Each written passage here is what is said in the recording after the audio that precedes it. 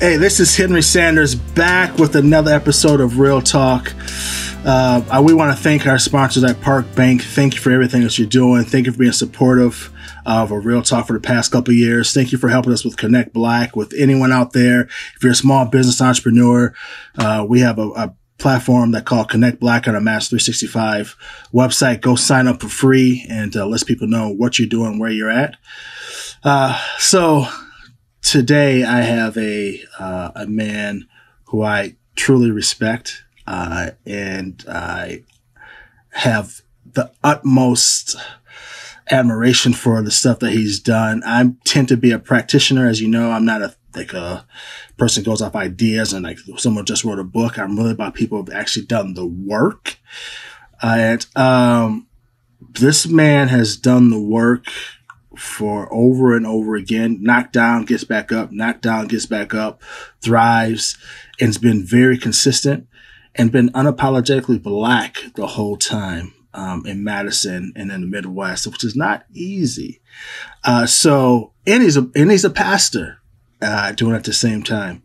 So I know a lot of people who know this man is. He has a lot of people who follow him. The Reverend, the Doctor, the Pastor, Reverend Alex G. Do you want to call Alexander, or are you Alex, or what are you? What do you? I'm feeling Alexander today. I can see that. I feel like that regal, like Alexander. No one asked me that on interviews, so thank you for doing that. They'll ask me if they should call me doctor or not, but no one ever asked if they should call me Alexander. Man, after hitting 50 about 7 years ago, I've finally grown into my Alexander. It was too big when I was 6 years old in first grade, but I'm grown. Feels good now.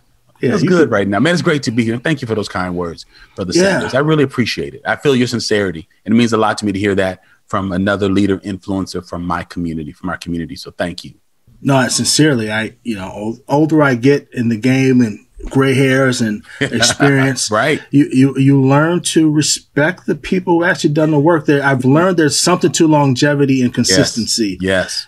Excellence to me now at my age is the people who've done something over a long period of time and been consistent with the effort to strive to get excellence over a long period of time. If someone does something once, it it's hot.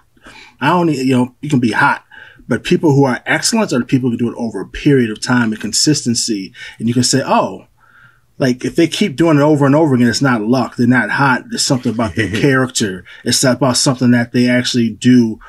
There's something about you, Pastor, that you have built something in you. And I'm not sure what it is yet. I hope we can get that through this interview. Sure. That there's something in you that has built you to be a little different, because you're not your typical pastor, and you have not taken the typical pastor way of building stuff, hence Nehemiah, etc. But you've also been very innovative how you operate and see the world, and at the same time being unapologetically Black. It's fascinating to me how that works. So first, let's take a step back. Tell me, you grew up in. I noticed you didn't grow up in Madison. You were born in. I was born in Chicago, but I've been in Madison since I was 6. So I've been here. I mean, this is what I consider home. So you grew up. So 6. I knew you grew up on the South Side. So I always give you a hard time on the South Side. You sure do. But I loved. I used to live on the South Side when I was younger too. So then you all moved on up, right, to the East Side. North side. Yeah, East and North is the same in Madison, but I get never mind. It's totally, your show. It's your show. It's just only Madisonians know what we're talking about. right. And it should, right? All these people live in different places. Like, what are they talking about? So you grew up in Madison. You grew up and you became a pastor at a very early age. How old was that? I started preaching when I was 15. And this was a living room church. I think the story is, back in the early 70s, people didn't try out new churches. If you're going to start going to church, if you were Baptist, if you were Pentecostal, you found that same stream. Ours was the Church of God in Christ, Black Pentecostal denomination. There was not one here. So my mother asked her childhood pastor from Chicago, he would come to Madison and start a church. And so he did that for 10 years. So my first real church experience was in the living room. And in those days, if the old folks felt you, and I mean that respectfully, the elders, if they felt you had the calling, they would tell you. So they told me at 15 that I had a calling. I was licensed to preach when I was 16. And a calling, and hang on, for people to understand, a calling mean that you had a like God tapped a purpose. You have a purpose. Right. The people say, "I see something in you." Like, and I'm saying this sort of tongue in cheek, but like a light over your head. Like those folks could tell who the preachers were. Preachers were the guides. They were the muses. They were the leaders in our community. So the old folks knew who had the touch, the call to lead. So it was to communicate scripture, but to also lead people towards greater fulfillment in their lives, greater faith, greater community activism. So they told me that when I was 15. Licensed me when I was 16 in 1980. That didn't mean I could do weddings or stuff, but what it basically was like a learner's permit. I was asked to be the assistant pastor of our church in 1981. I have been in pastoral ministry for 40 years. Feels like the wilderness sometimes, for 40 years. And next year will be my 35th anniversary as a senior pastor. But I have 40 years in pastoral ministry. Thank you, man. So yeah, and that all started in a living room church on Fisher Street on the south side of Madison. How does a 15-year-old young man in Madison, because, at 15, what I was thinking about at 15 was sports and girls and other things, not being called by God. That alone is a heavy, just by someone saying that to you, is a heavy responsibility. Yeah, right. So how did you decide at 15 to take on that responsibility? Did you understand the responsibility, what that meant as a 15-year-old young man? I didn't. I really appreciate the line of questions because I'm rarely asked this today. I'll say this and I'll jump back to your question, Brother Sanders. So many times people ask me about my strategies and my staff and things I'm doing today as a 57-year-old. It was the decisions that 15-year-old made that allows me to be the man I am today. He made it. It's easy for me to ride the wave now because the doors are open. I'm connected with people on LinkedIn. They follow me on Twitter. They support my podcast. They donate to my nonprofit. But that 15-year-old kid dealing with hormones and bad acne and trying to grow into his teeth. I would say this, the people who told me they saw something in me were such credible folks. It was my grandmother. It was my grandmother's pastor. It was also my mother's pastor. These were credible people. I felt like these are the Moseses of our generation, not because they were widely known, but because they were so resolute in their faith, so committed. They lived through depression. They lived through war. They lived through Jim Crow. They lived through separate but equal, but still had joy, could still come to church on Sundays and do their holy dance. There was something about the way they handled this world because they were so convinced that the next world was better, that they knew how to be effective here, but preparatory for there. So I couldn't just ignore it, although I tried to. But then I started having my own dreams. I started having my own ahas. I started having things that nobody was around. And I was getting messages. Like there's a picture I showed the church, Henry, where I have a shovel in my hand. I had a dream when I was 14, 15. And in this dream, I said to our pastor, his name was Pastor Ford, and had a major ministry on the west side of Chicago. I said in this dream, Pastor Ford, the Lord showed me where we're going to build our church, because as a house church, he was really preoccupied with having a building because you were legitimized if you had a building. I said, God showed me where we were going, where we're going to build a new church. I took him into the woods. I had the shovel and I said, let me show you. And then I put the shovel in the ground and I woke up and I said, so at 14, 15, I'm dreaming that I'm carrying the shovel, which now looking back, that was somebody trying to give me a message that I was going to build a ministry, that I was going to be carrying. I didn't know what it meant. And because it was muddy in that dream, I didn't want Pastor Ford's new shoes to get muddy. So I was carrying his shoes while I was putting the shovel in the ground. Like, wow. That's all kind of symbolism, has all kinds of symbolism in it. So when you start having that kind of stuff that I remember so vividly when I was 14 years old, and others that I remember as if I had it yesterday, pretty soon I got that. I got convinced. And I'm not saying this either, Brother Sanders, by way of bragging, but I say the way I was brought up and what I thought it meant to follow God. There were decisions I made. And again, I'm not trying to be judgmental. I'm just saying there were decisions I made about not partying, not getting caught up in stuff, not getting involved in sex, not getting involved in stuff. I just made decisions. I just thought these are things I can do. I can't control the future. I don't know where this is going. But I got a sense of what it means that if you have this special thing with God, let me at least meet God halfway. Now, theologically, that makes no sense. I don't believe or teach that. But as a kid, I felt, let me at least do some things to act and function differently, as if I were gifted in chess or math or martial arts. There're just certain things you don't do, you don't eat, you don't go. So I made big decisions when I was 15 that I think set me up for what I'm doing today. Folks don't know that what I'm doing today, I've been waiting for it for 40 years. Well, and this is why we're doing this podcast, right? Because one, you said something and I've talked to, I talk to so many leaders all the time, and the ones who really thrive almost all have mentors. Like, you called it Moses and your pastor and your mother and all that, but it's always people who are strong mentors that people help guide them, like consistently, that they have people who are really guiding them, which also talks about our community, how we have to make sure that we are mentors for our youth and guide them, because I don't know if our community is doing that as much. Like when your mama or my grandmama, what they would pull me aside and say, hey boy, pull your pants up or do A, B, C, and D. There's a sense of that I think we've lost in the community. Mm-hmm. But so to hear that from you is one. But I think it's interesting to hear that we're in tune enough now to say decisions that I made back when I was 15 directly impact who I am today, right? Yes. And I don't know if we recognize that. And I'm the same way. I look back at my life now, I'm like, I fall back on what I did in high school all the time. High school is a perfect lab for me to learn. Sure. Everything I do, I always fall back in high school. I can go back. Everything I am today, I can fall back in high school and say, I did this, I did that, I did this, I can do that. Right. And all those decisions add up to be who you are today. Definitely. And which is fascinating to me to hear you saying that and you being attuned and know that. Mm-hmm. But how did you figure out faith how did you say, I'm a young man at 15, that my faith is going to keep me alive? Because you grew up when a time when the culture was becoming more robust and the culture was opening up to a lot of different things. How did you decide? How did you keep that tunnel vision to say, I'm going to stay in this lane? Because that couldn't have been easy. No, it wasn't. My real commitment to faith happened around 1975, 76, when I was in middle school. So I actually got a jump. So by the time the gangster rap and stuff came out, my head was on pretty straight. And I had friends who were like following me. So like my sister, Pastor David Smith, like we're the 3 longest preachers in the city. Like we were here, like every other minister of every other, any ecumenical persuasion, we were doing this work when they came to town. And so I think a couple of things happened.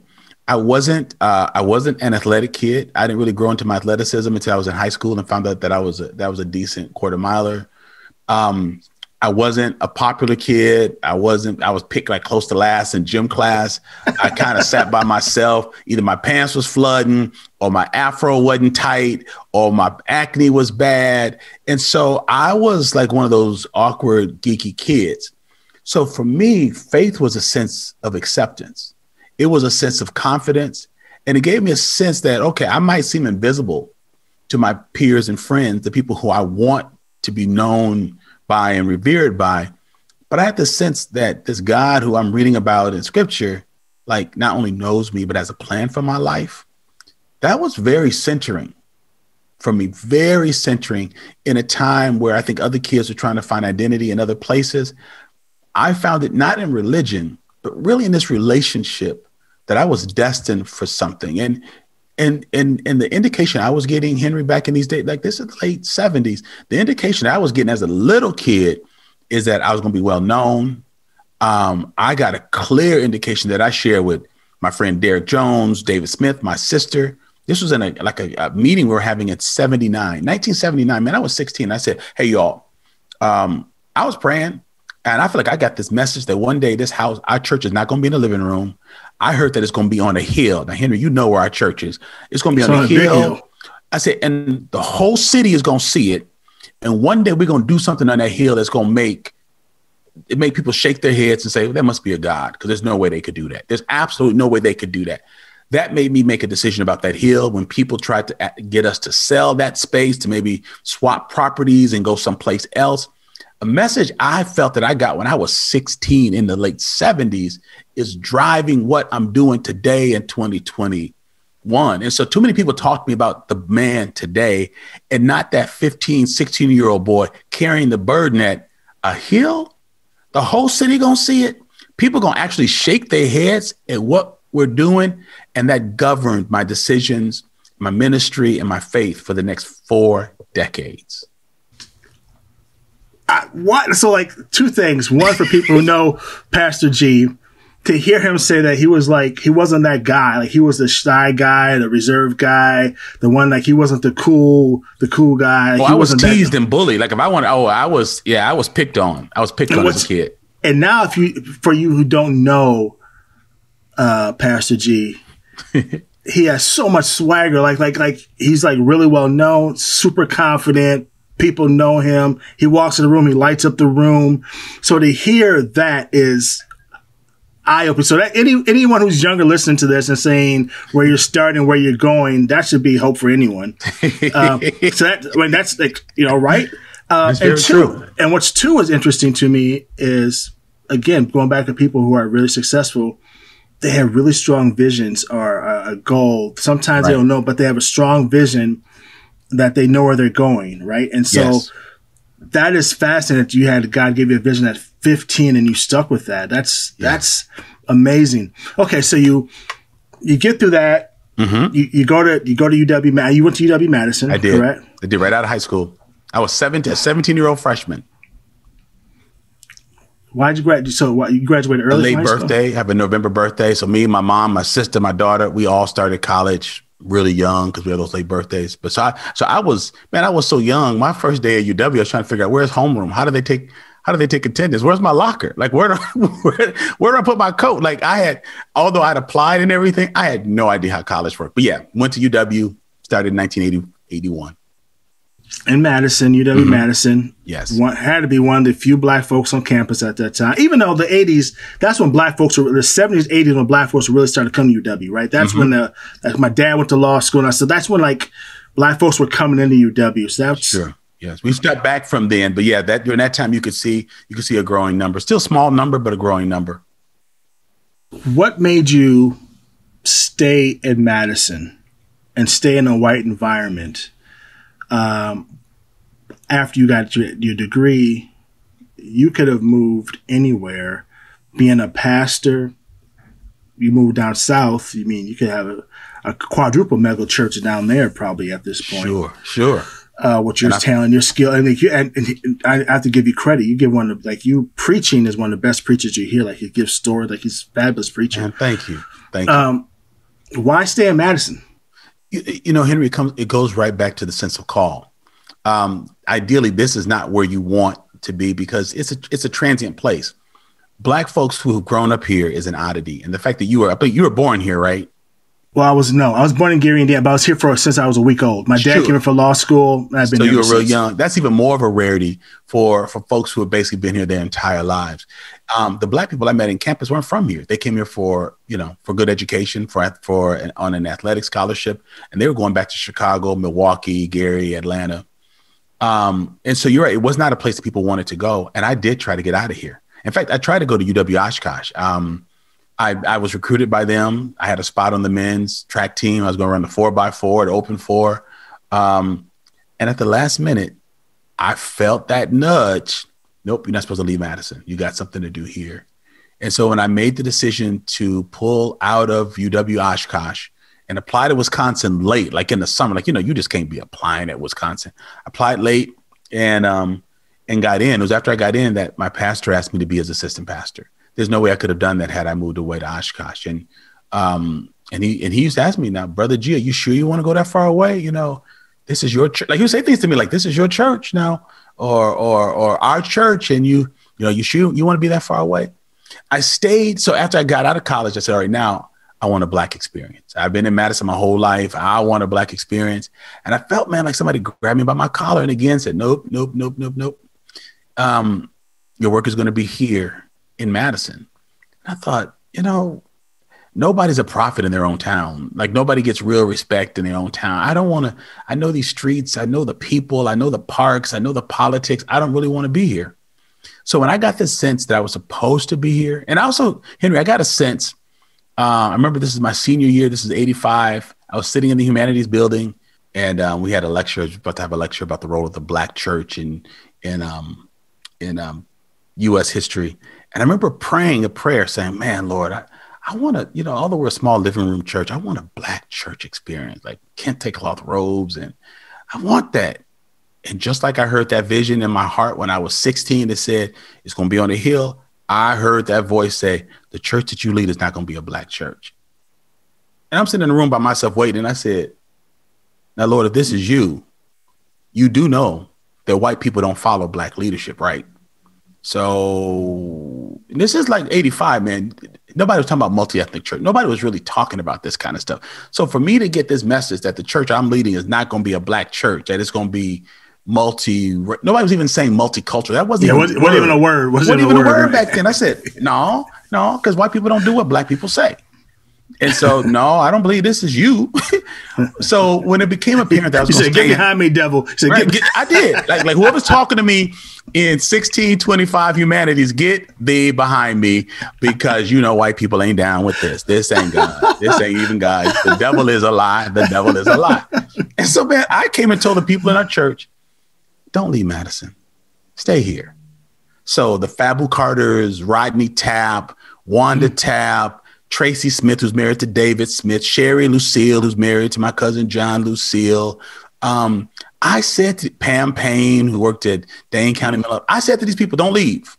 Help me build a young Black middle class that can do more than drive BMWs. Let's drive BMWs, but let's give back to the community. Let's be tutors, mentors. Let's be the historic, educated Black folks who give back to the community. And they said, okay. And about a dozen of those folks stayed and helped me build Fountain of Life. They helped me build Nehemiah. Those are the people who believed in me when I was 21 years old, 22, made a decision. My wife, Jackie, they made a decision to not go back to their Black hometowns, to stay in Madison. And that's how we built what we built. I convinced Black people to stay here with me. Wow. It's all your fault. They're going back, well, I hate to hear it's all your fault. It's interesting hearing your journey. And like you're so decisive with your decisions, which is also interesting. When you decide to stay here and build the church, what would you say now, looking back, is your purpose? And I'm asking this because you started the church and you mentioned Nehemiah. So for those who don't know Nehemiah is not a church. Nehemiah is an economic development, workforce development, nonprofit entity on its own, correct? Exactly. It's a Black focused human services, leadership development, economic development organization that strengthens and empowers Black folks so that they can transform the community. And we've been doing this for 29 years. Next fall of 2022 will be our 30th year of operation. So, and the reason I'm asking, like, what you look back at your purpose is because some people know you as a pastor. Right. Some people you know as an educator. Mm-hmm. Some people you know as just a Black leader. Mm-hmm. Right. Like you have these different hats. But at some point as a pastor, you made a decision also to get into that nonprofit lens in that lane, which most pastors, at least in the Midwest, most pastors and churches don't. I know down south, the bigger churches get in that lane, but that's more recently. So what made you decide at that point that was a part of your calling to start a Nehemiah platform away from the church? Because you could argue that could take away from the church. Clearly, you felt like it didn't. So how did you make that decision? Well, theologically, I have an ecclesiology or an understanding of the mission which is the mission of the church, that the church has nothing to do with four walls. It's the gathering of folks. So everything that that believers do is part of the church. It's part of the family. So like my daughter Lexi is not just a G when she's in my house, when she's at school, when she's at work. She's still my daughter representing our family, and I feel that way about the church as well. Yeah. And so what I realized that even with the larger churches in the South, they didn't necessarily get into, some of them got into housing, but they did a lot of it through their own church structure and not really as something that didn't belong to the church. So Nehemiah was created because in the 80s and 90s, you remember the Black community, it mushroomed. It almost doubled in that decade. We started, because of that, we had this welfare reform. People thought that Black folks were coming in for benefits, that they were double dipping in Chicago and Madison. So when I saw the number of Black people increasing, but not the number of Black service providers, I became concerned. I saw unprecedented numbers of Black kids going to juvenile corrections when white kids were getting support, community support. Black kids were going to mental health hospitals, and white kids were getting mentors. And so the only industry that really kept up with the growth of diversity in our community was law enforcement, was the police department. In terms of diversity, that's the only one that kept up with us. So down the street of Somerset Circle, we noticed that kids needed help with homework. So we created a homework club where we brought food down to kids, did a homework club, and once a week we might do a little Bible study with them. But the idea was to let them know that they had a purpose. It wasn't about proselytizing kids so we can get donors. We wanted kids to understand you're alive. There's a purpose for your life. You may not see yourself reflected in the city, but you can do great things. And so State Journal started catching stories on things we were doing in Somerset.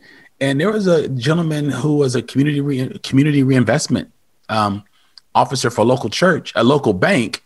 He said, you should create a 501c3, a separate organization, and develop more programs for kids and get grants for it. And I said, people give money to do what we're doing? He said, yes. We started planning for like a year and a half. In the early 90s, we launched Nehemiah in 92. And that was because we realized that folks did not want to fund a church, and understandably so, to do community programming. So we created Nehemiah, which is a 501c3, which means a tax-exempt corporation, separate board, finances, strong firewall that's completely separate from Fountain of Life.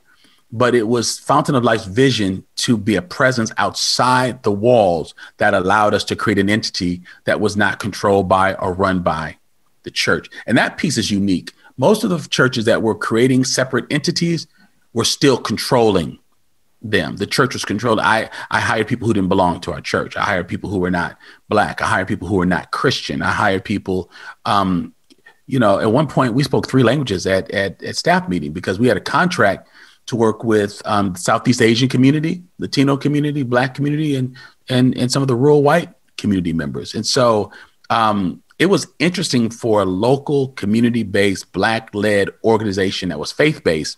That doesn't mean it's religious, but it meant out of a faith-based conviction that all people have dignity and it is our job to cultivate it, that all people are worthy of and capable of experiencing transformation. That was our impetus. And so we were launched into the social service arenas where other agencies were making referrals to us with a focus on Black youth, economic development and leadership development of Black youth. Then we realized some of what was wrong with it. Some of what was ailing our children was the poor relationships with their parents. So then we added a in-home family therapy component, and we became contracted for that. And my mom, who had been a single Black mom raising 2 kids here from Chicago, became a family therapist for single moms moving to Madison for a better life for their children. And that started the road of Nehemiah really serving as an organization that didn't do traditional human services. That's what people saw it as, because we had social workers and case managers and therapists and mentors, but it really was about leadership development and helping people to move towards their own transformation, because the best hope for the community is transformed individuals. Very innovative, right? It's really innovative. And what's interesting to me about that also is a lot of things that people complain about the Black church or the church in general is that they're not doing anything outside the church walls. They want people to just come to the church.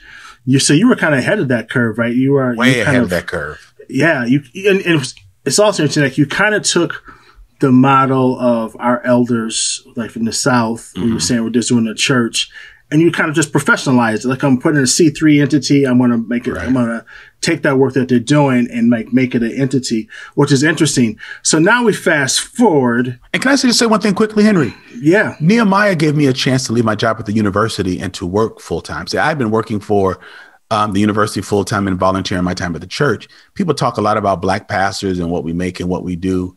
I'm volunteering at the church for these 2 decades. I was a professional pastor, but this was not my only role. The role of Nehemiah allowed me to hire staff. So there are things that Nehemiah could do that the church couldn't do because we had resources. And so when you have a church with 30, 40 people, you don't have the resources to have all of these programs and all of these things. And our goal we were just as committed to youth employment as we were youth Sunday school, because we feel that all of that was a part of your personal development and your personal growth. So I just want to say that it was an innovative way for a pastor of a Black church to find a way to be more available to the church for a church that couldn't afford to have a pastor of my caliber, my experience. So when I started Nehemiah, that's where I got my benefits. That's where I got retirement.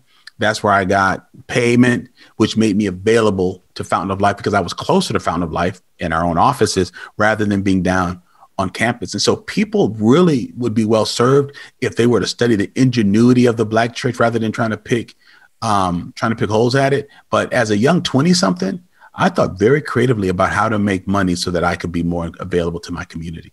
I love that. I absolutely love that.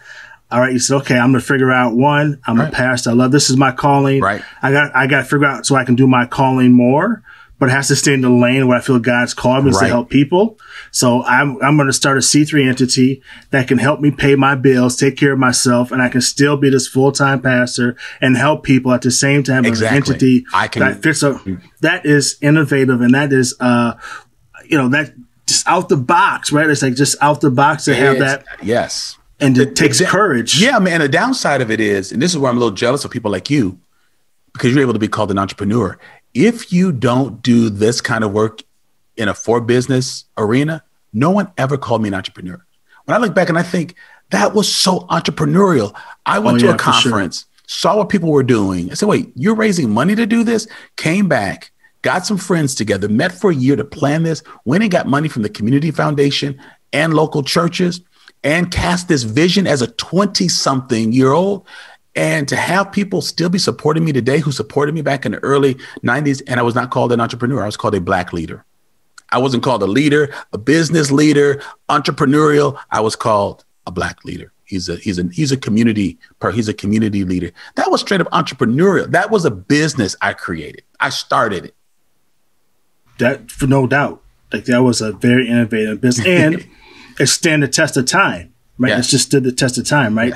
Yes. Okay, so you Steve Jobs the game, right? Like you become an innovator, entrepreneur, and you create Nehemiah.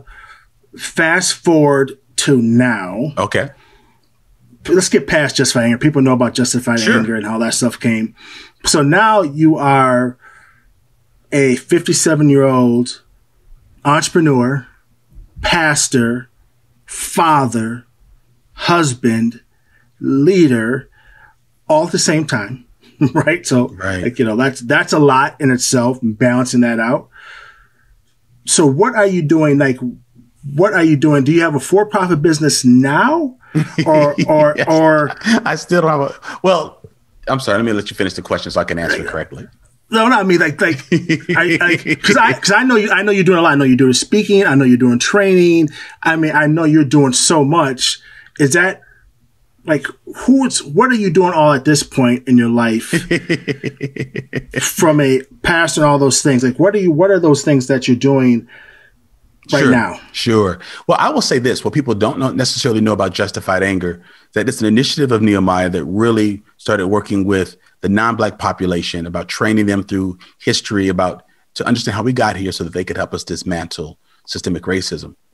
But what folks don't understand is we got funding for that endeavor because we found that the work we were doing with white allies and our Black Leadership Institute, you came to speak to, I think, our first cohort of that Leadership Institute. Yeah. We're showing that building Black leadership and building non-Black allyship reduces microaggressions. So I'm working closely with Dr. Julando Jackson and his WE Labs to document the work that we're doing. And so we're showing that if we have white allies who are doing their work in the workplace, on boards, in the communities to reduce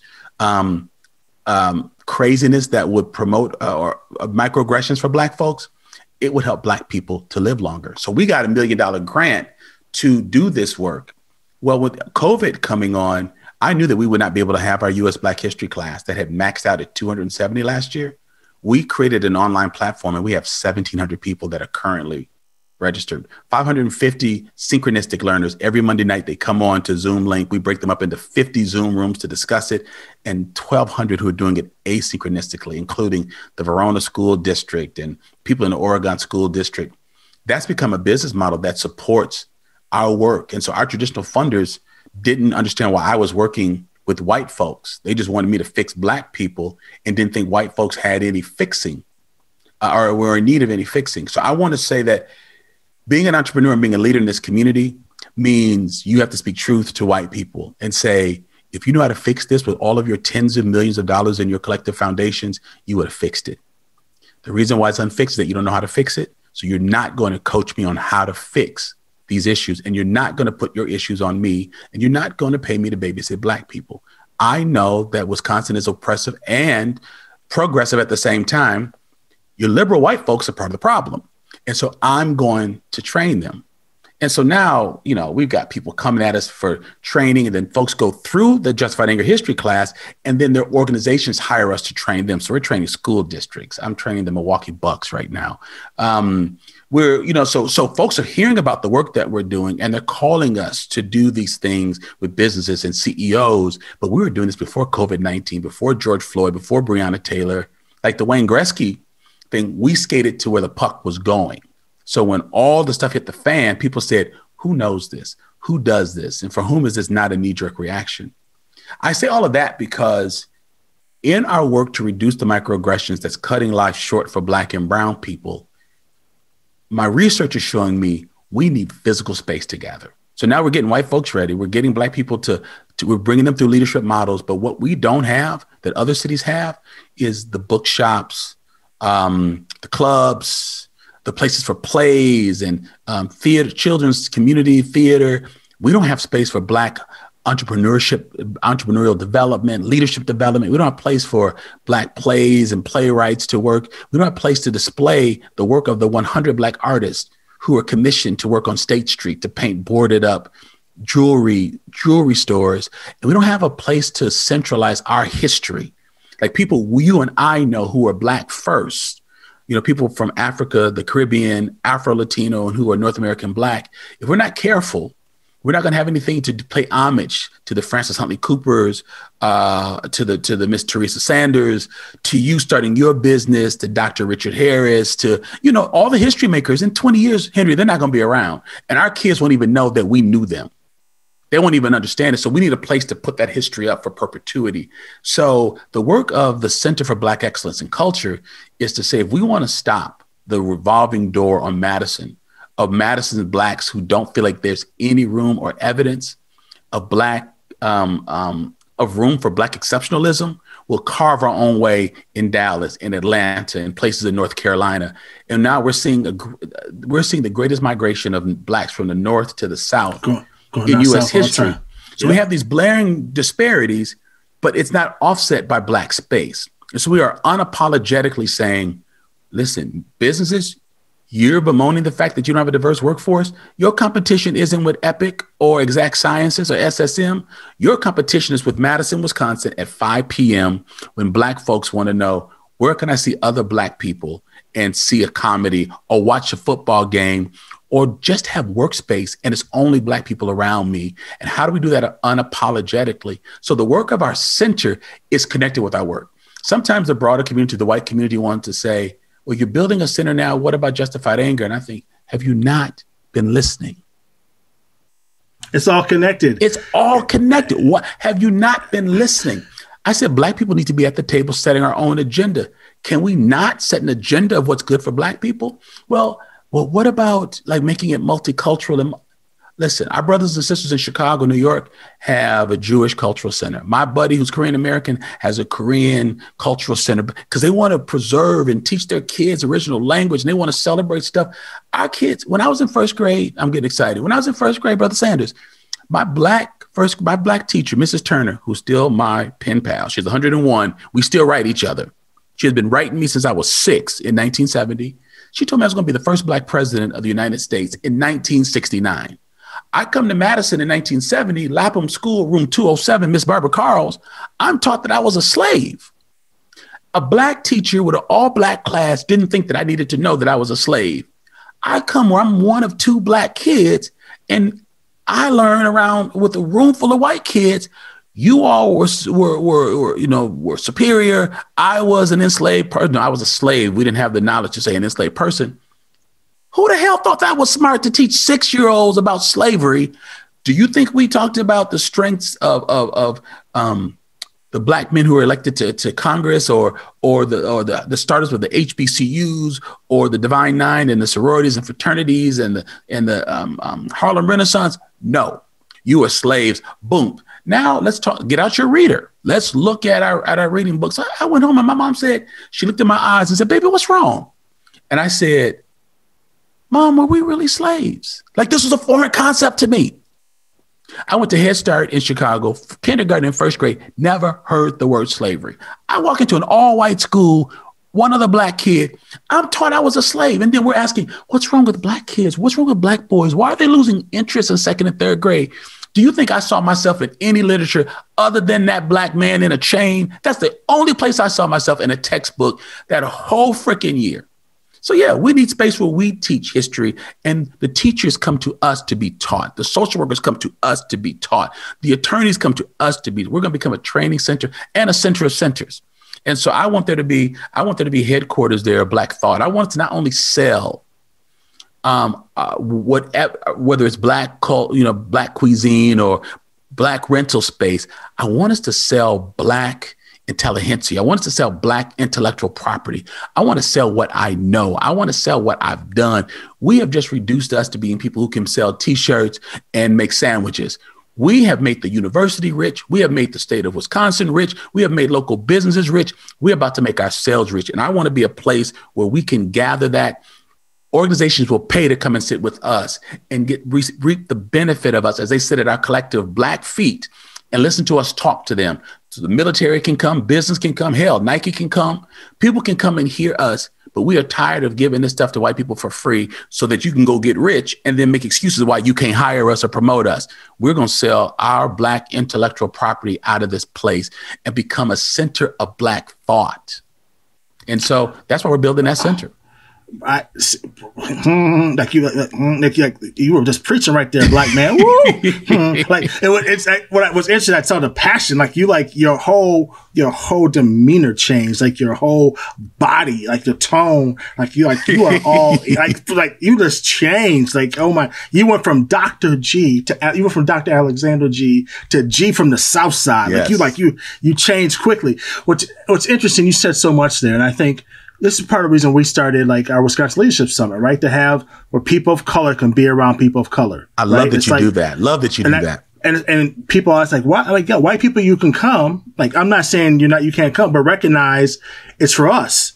And it's for people of color getting together so we can talk to each other. We can see each other. We can have that debate, whatever. And like, we do our most influential list, right? And people are like, well, why do you do the Black Power list and the Latino list? Like, should be a multicultural? No. Sometimes you need to highlight the people in their own community, their own ethnicity, and all their culture. So yeah, I want to highlight the Latino people and all the beautiful work that they do, exactly. And all the richness, and the Asian community, all the richness and the wonderful history that they do. Like, I want to appreciate what they do, and then we can come together. But sometimes highlight and like what these people are doing. So I appreciate what you said about that, and what you also said, something that was really true, is that 20 years from now, people won't remember this stuff. I interviewed just Annette Miller the other day, and we're talking like people are not going to remember Lamar Billups. Mm-mm. People are not going to remember Milton Pike. People might know his name, Milton Pike, Eugene Parks, Ben Parks, right? You go down the list. Where do you go to see that together, though? Like, we may know the names, but where do you go to see them collectively to do that, and where their stories are told in high tech? Man, yeah. I get you. Listen, we got to do that, man. We hired consulting organization. It's called Lord Cultural Resources. They wrote the business plan and did the consultancy work for the Smithsonian Black History Museum in DC. So we just contracted them to advise us on our project. And because we want to know how to do this and how to put the business plan together for it. Because if black people don't tell black people's story, we can't blame white people for doing it. We've waited. They keep telling our babies that they used to be slaves. If we sit back and don't teach our children this, then shame on us. So where do we come to get our kids prepped for what's the on-ramp for the people program at UW Matter? Like, who's getting elementary kids ready? Nehemiah's been doing it for 20, 22, 23 years. So we're just thinking about how we become a cultural hub of where Black people want to be. We want it to become a national example. Not that other cities don't have some of these things, but to have it together, to have it Black shaped and Black led, and to have the white community understand that this has got to be Black led and Black shaped, and they're not up in arms about it, and we're not being apologetic. What it means is we're already aligning them to what the community needs to have for a thriving Black community. The alignment begins now, so that when the center is built, they understand that if we're able to maintain more Black people here, they have a potential for a greater customer base, greater employee base. So they're beginning to understand we need Black people to do the work to help us become more diverse. We don't need more consultants. We need Black people who are willing to stay in Madison. And right now they aren't. So we want to help you all do this because we need you. Yeah, I agree with everything you just said. There needs to be intentionality to how you keep Black folks here and how you do it. And ask the question, why haven't we done it well? And why are they staying?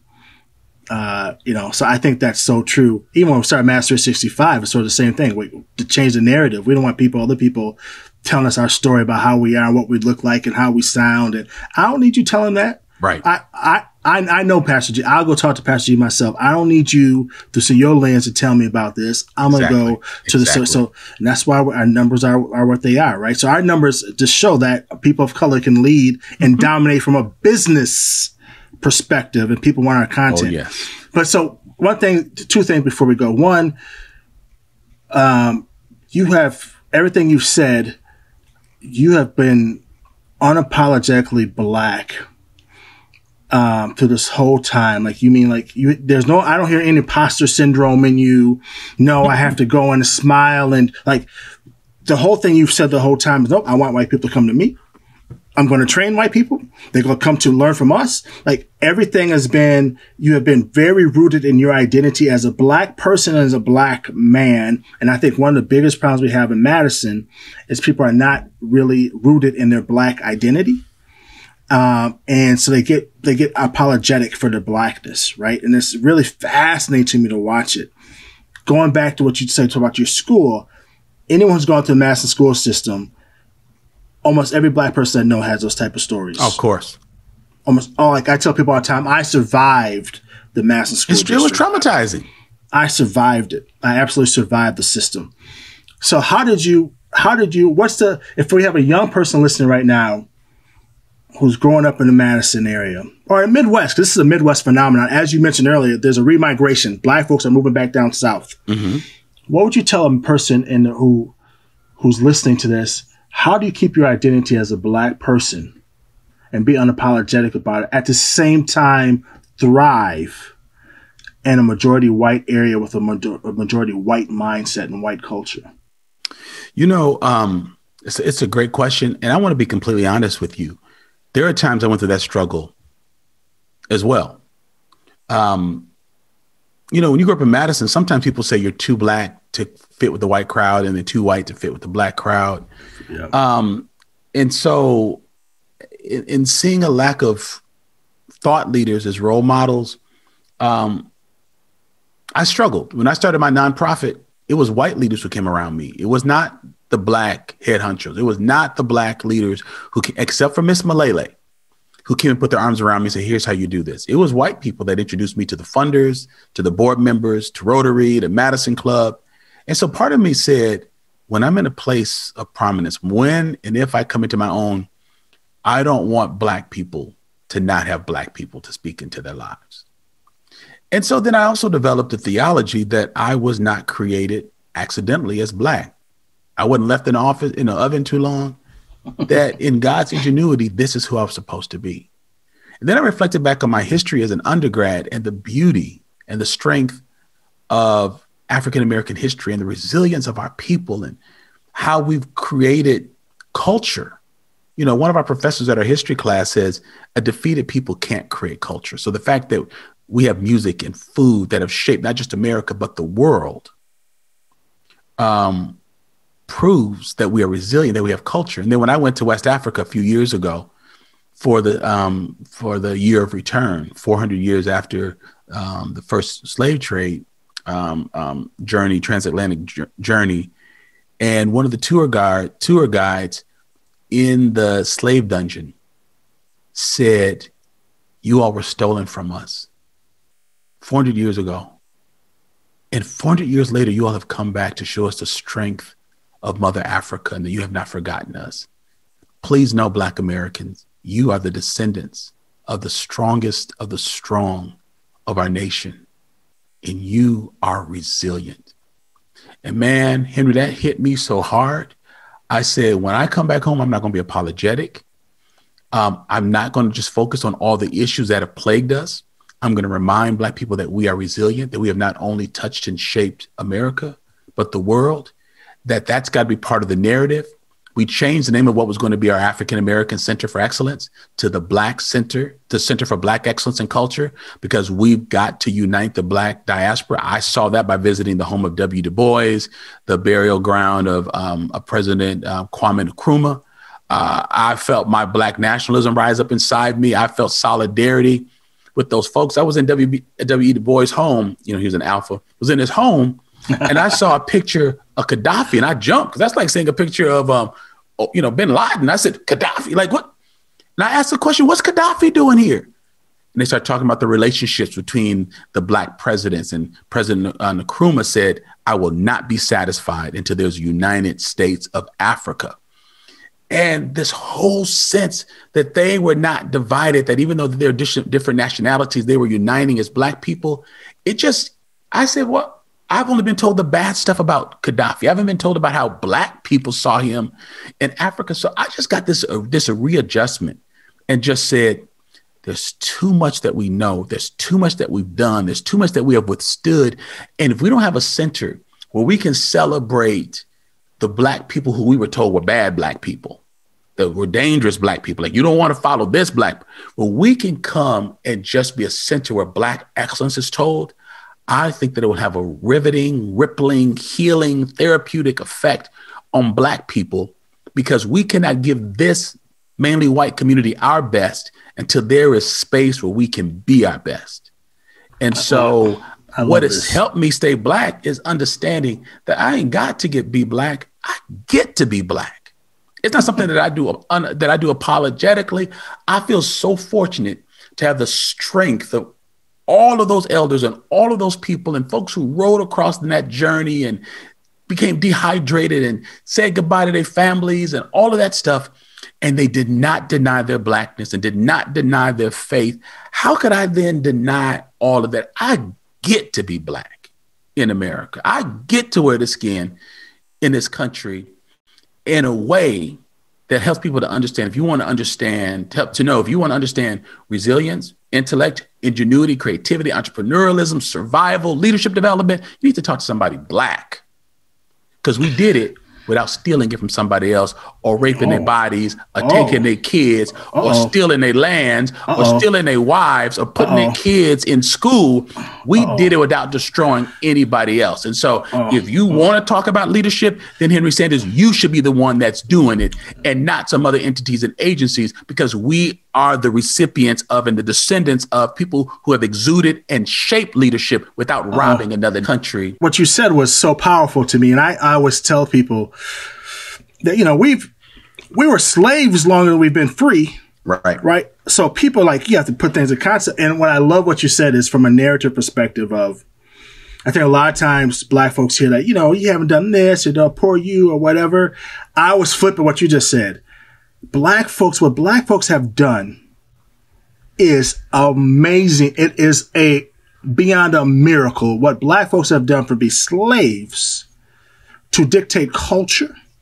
Yes. To spend how much money. We spend more money than most countries, Black folk, right? Yes. From being educated, for there be even a Pastor G, from there even being a Black president, from Obama to we have overcome so much. Yes, we have. It is amazing where Black, we are, if when a world ended tomorrow and the world started again, people come back and will study, how did these Black folks overcome all this stuff, from discrimination laws to breaking up families to incarcerations, all these things? How did they how do they still thrive and still dictate so much in our country? Bring it back to presidency, national elections. They can't win. Democrats can't win our black vote.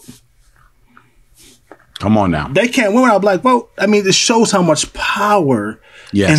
and so much resiliency the black folks have come. So when people talk to me about stuff, I'm like, yeah, what black folks would have overcome so much. I mean, we should be studied. We should be studied on the resiliency we've showed to actually overcome and thrive. We're going to study it in our center. We are going to study it because we're not going to let white entities come and study our story and make money off of it. So they don't tell our story because it helps them to make money. And then when it becomes productive, then people want to sell it to make money. Nope. We're not just going to sell the story, but the ingredients, the essence of what made us who we are and how that can energize businesses. They're going to have to pay us for that information.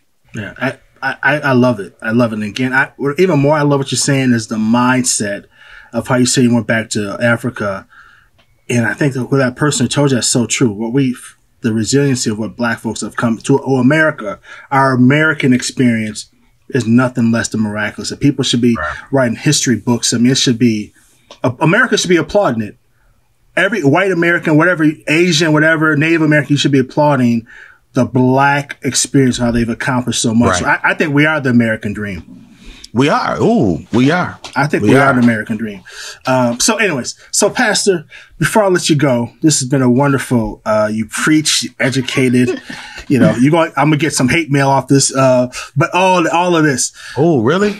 But that's okay. I get it. You're strong. You're strong. You can do it. It's part of it. I love everybody. So I love everybody. Tell me what they feel. I love it.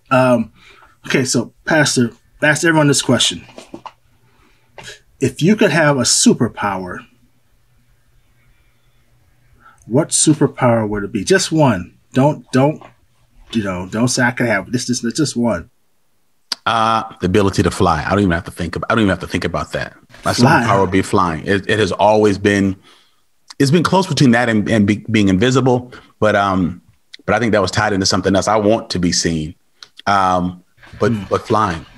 Getting from one place to another, moving, the freedom, the liberty, not being held back. There's something about personal flight and freedom that just has excited me as a kid. That's why I love Superman. He could fly.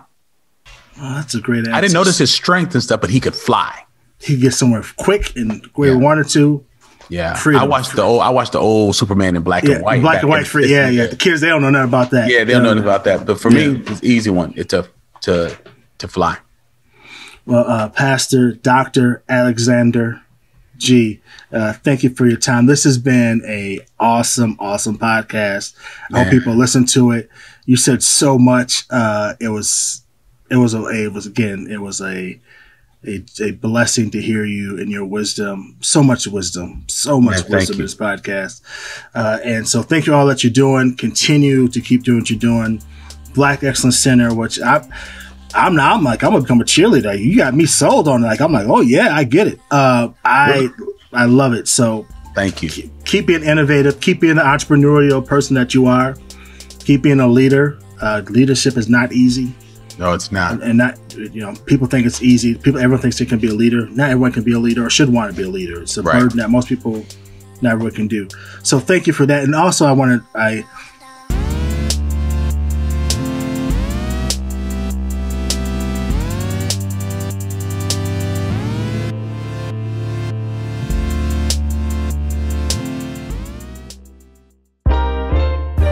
This is 365 Media.